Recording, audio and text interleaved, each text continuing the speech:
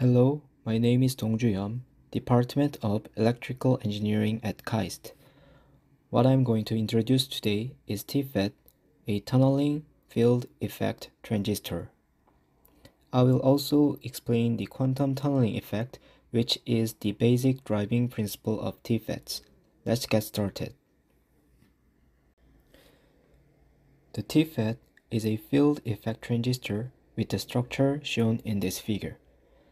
Since the TFET has many advantages over the MOSFET, it is a device being studied as a new transistor to replace the conventional device MOSFET. The main characteristic of TFETs is that they generate current by using the quantum tunneling effect of electrons. The two figures show the structures of TFET and NMOSFET respectively. As shown in the figures, in the case of a TFET, an intrinsic semiconductor is used as the body, and the source and the drain are doped with P-type and N-type respectively. On the other hand, in the case of an NMOSFET, the P-type semiconductor is used as the body, and the source and the drain are each doped with a high concentration of N-type. Therefore, the energy band diagrams of each device in x-axis direction are as follows. To understand the basic driving principle of TFET, let's bring back the energy band diagram of the TFET. When the voltage is applied to the gate of the TFET so that the TFET is at the on state, the energy band diagram is drawn as follows. And the gap between the valence and the conduction bands is reduced. The reduced energy band gap between the valence and the conduction bands makes it easier for the electrons to tunnel from the valence band to the conduction band.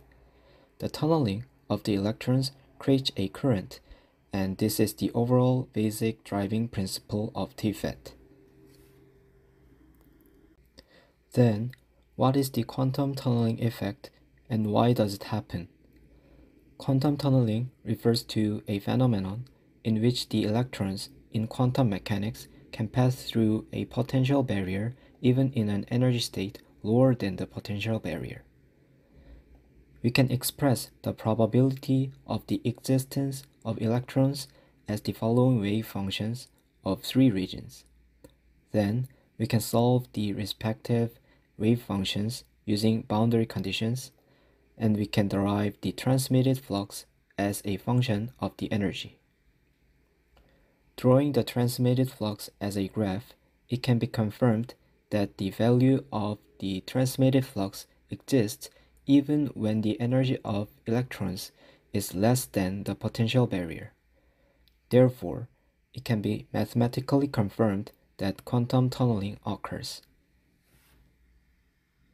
TFETs have advantages over the conventional MOSFETs such as low off-state current and low subthreshold swing. Quantum tunneling only occurs when the thickness of the energy barrier is thin enough for tunneling. Therefore, the TFET has smaller off-state current compared to the MOSFET, and it also has small value of subthreshold swing based on good switching characteristics.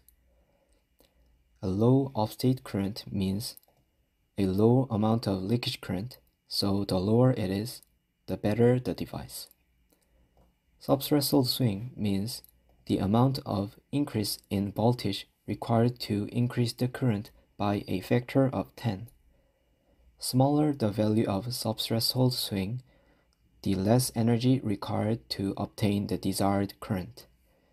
Therefore, the smaller value of subthreshold swing, the better the device.